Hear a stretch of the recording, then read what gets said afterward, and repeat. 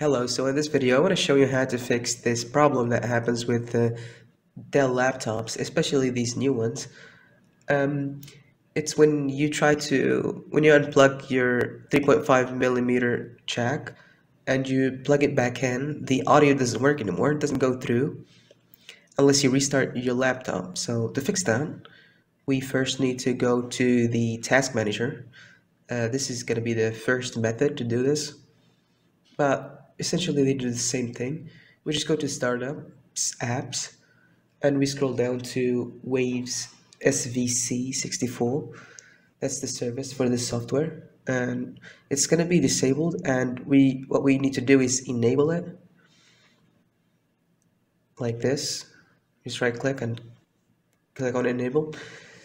The second method to do this is go in here to the start menu, settings,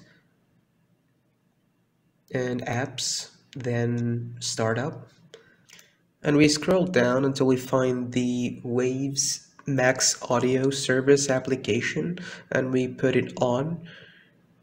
What this does is going to make it run with the Windows, and you need to restart. I'll leave a link in the description for downloading this software if you don't have it already.